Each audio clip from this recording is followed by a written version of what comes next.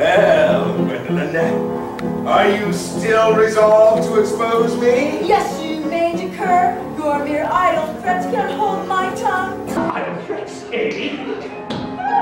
We'll speak of idle threats later. For now, let's see how you enjoy the taste of 10,000 revolutions per minute! I said 10,000 revolutions per minute!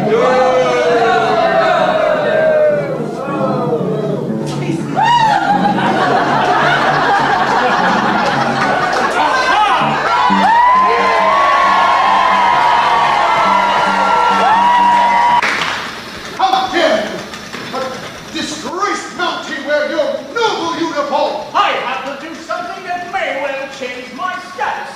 Whilst I wore that garb of yours, Chief Wapakin never followed after me, claiming that I had burned his cauldron. The smell he followed was in the clothes, not in the wearer. That can mean but just one thing. You burned that innocent village of friendly savages. Your wit astounds me! Yeah! I'd better talk to the murderer.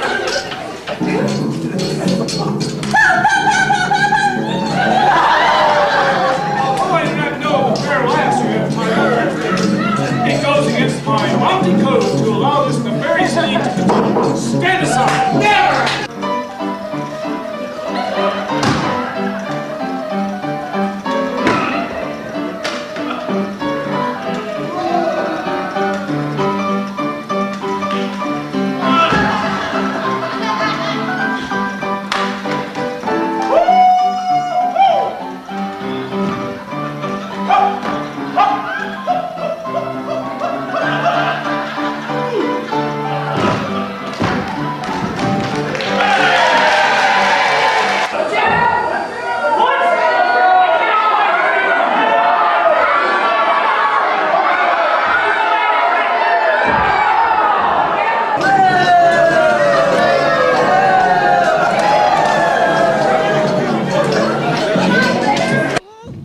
Find Nell and abscond with her ere this grisly crime be discovered. I shall return for my property later. Ah, Gwendolyn, my pet, you would have been better off with the Eskimo.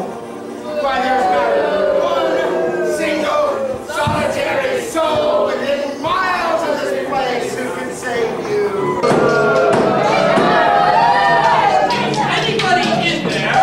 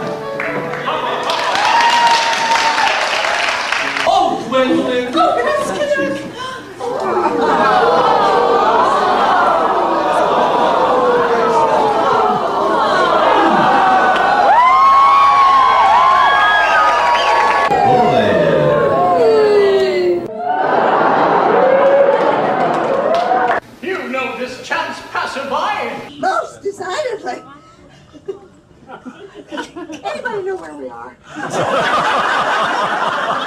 helped me to escape from his father's nomadic tribe of Eskimo nearly 5 years ago. What brings you here at this fortuitous moment? Well, it all began shortly after your escape from the tribe. You'll recall that you had scorned my love, but I was an illiterate savage of the wild north. For quite some time I pondered deeply upon your words.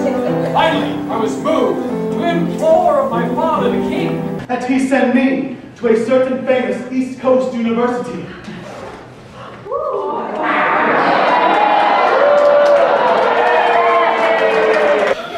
So that secret desire to win you might be realized. Well, at any rate, ever since graduation last spring, I've sought you out in every village north of the timber line. The natural training I received in my primitive youth served as my best ally in the quest. I was able to follow your subtle trail to this very step, indeed to that very door. Now I beseech you again, be my love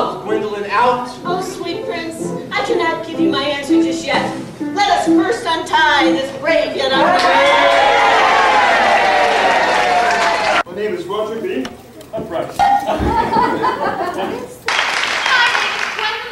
The loyal and loving eldest daughter of Patience and Warren Aunt, sold in infancy to a wandering band of Eskimo by that scurrilous villain Fangbuster T.